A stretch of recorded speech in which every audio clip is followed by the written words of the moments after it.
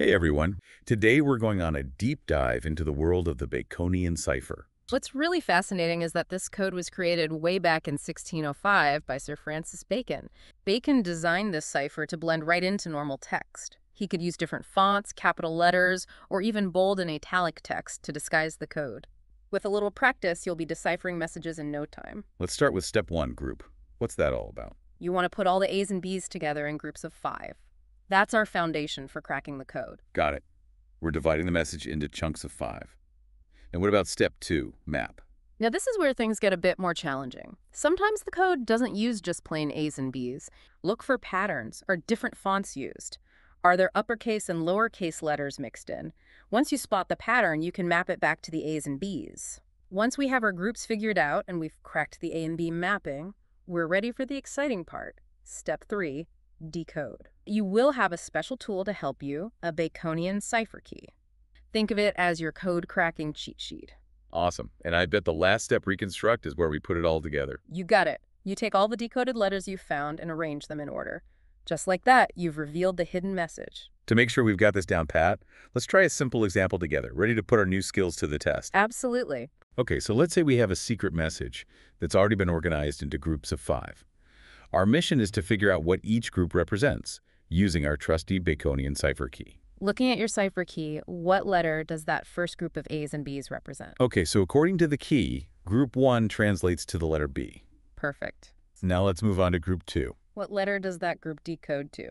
All right, group 2 stands for the letter R, and group 3 gives us the letter E. Group 4 represents A. Group 5 decodes to K. It's like solving a puzzle one piece at a time. You're on a roll. Keep going. We're almost there. Okay, group 6 is the letter F. Group 7 gives us another. Group 8 translates to S. And finally, group 9 gives us T. We have BREAKFAST. Putting those all together, we get breakfast. You did it. See, I told you it was like magic. This is so cool. Now that we've mastered the basics, are you ready to tackle a code with a few more twists and turns? Okay, code breakers, get ready for a real brain teaser. This time, the secret message looks like this. It's a bit more complex than our breakfast code, but we'll crack it together step by step. So first up is group, but it looks like the message is already divided into those neat groups of 5 for us. Excellent observation. You're thinking like a true code breaker. Now comes the tricky part. What do you notice about this message?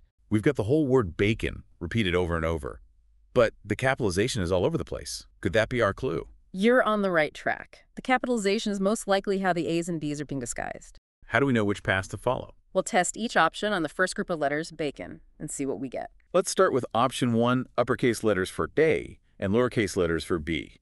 With option 1, bacon decodes to the letter P. Interesting. Now let's try option 2, uppercase for B and lowercase for A. In this case, bacon decodes to the letter S. So both options give us valid letters according to our Baconian cipher key. How do we choose the right one? Don't worry, we're not lost yet. This is where the real detective work begins.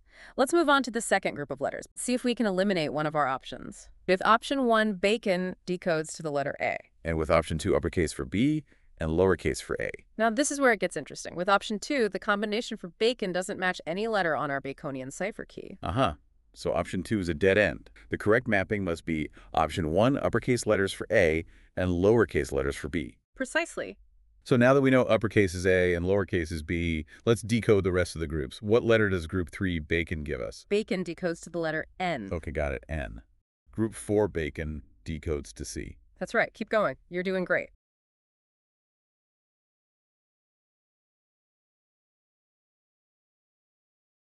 Amazing work. You've successfully decoded all the groups in our message. PANCAKES. Putting those all together, we get Pancakes. You've done it again. Another Baconian cipher conquered. I'm ready to take my code-breaking skills to the next level. One tip is to try both options quickly when you're not sure which pattern to use. Instead of wasting time trying to guess, just decode a couple of groups using both options. If you end up with a bunch of letters that don't make any real words, then you know that option is probably wrong. Right. Another good trick is to work with a friend. One person can focus on figuring out the A and B pattern, while the other person can decode the letters using the key. Ooh, that's a great idea. Like a code-breaking assembly line. Exactly. And the most important tip is to practice. Practice makes perfect, right? It applies to code breaking, too. The more you practice the Baconian cipher, the faster and more accurate you'll become. Well, this has been an incredible journey into the world of the Baconian cipher. And to everyone listening, keep those minds sharp. Until next time, stay curious.